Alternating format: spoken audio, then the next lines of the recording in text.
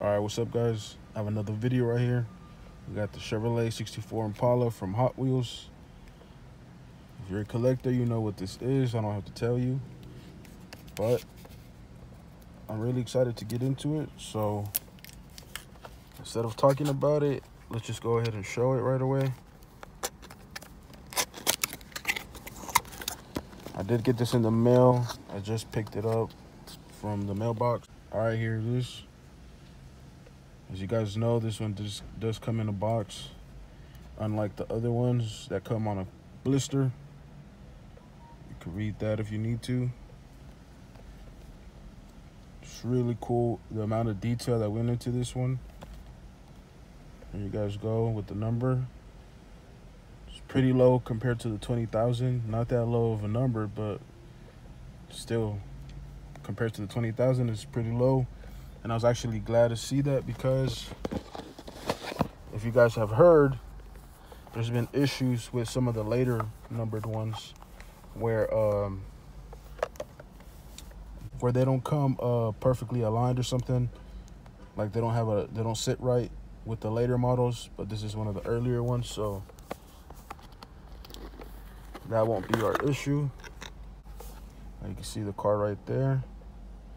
It's in a felt lined, I'll say plastic, it's just felt lined to protect the vehicle. Let's pull it out. Wow, look at that.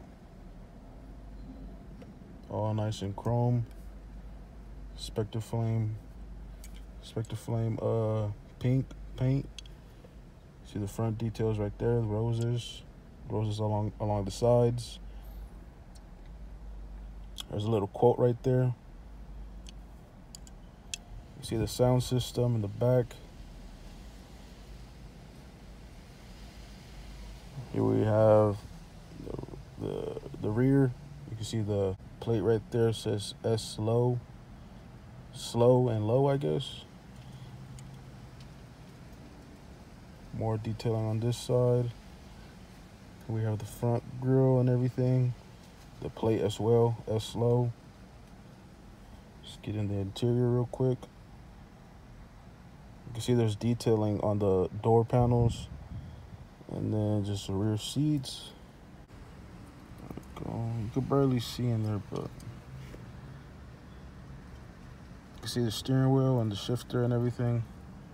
They're painted in a black color just to accent it a little bit more. But there you guys go, man. It's a really clean car. Really awesome car. Yeah, the thing about this one that was surprising is that even though it was 20,000 models, it's still sold out in less than like 5 minutes, I would say. As you know, with these vehicles, it's a lowrider. That's why you have all this in the bottom. There you guys go. I pulled it a little bit so you can see it better.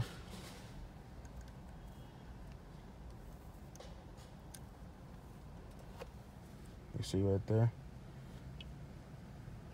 That's pretty cool.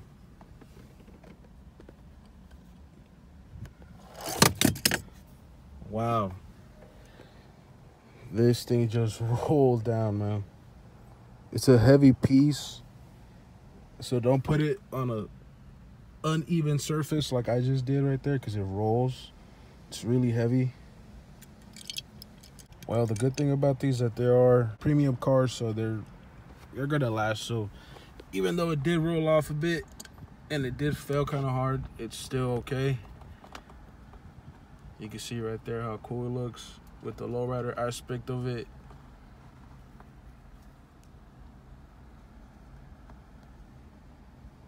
Let's go ahead and try to lift with the back side as well.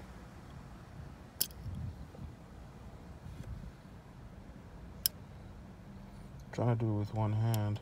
There you go.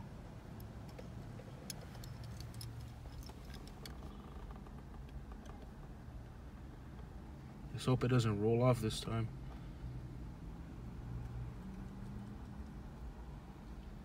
So that's a cool thing about this car. Pretend it was jumping like that.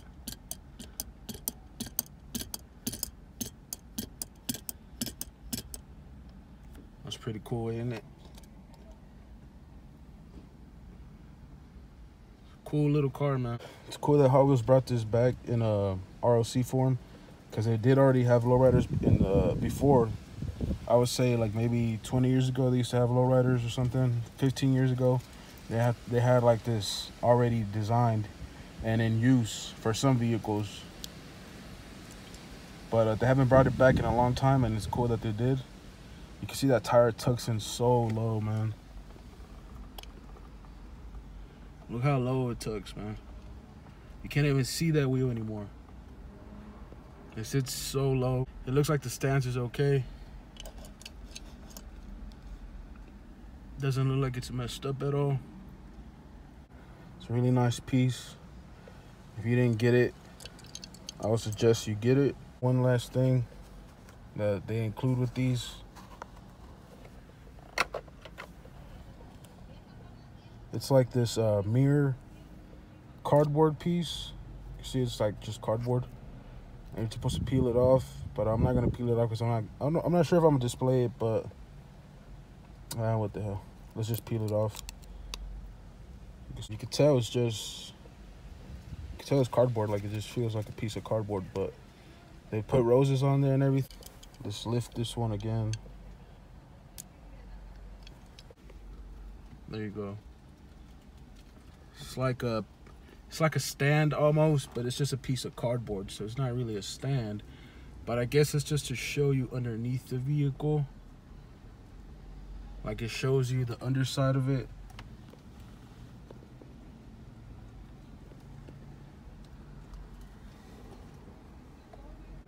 It's just a nice little touch that they wanted to offer.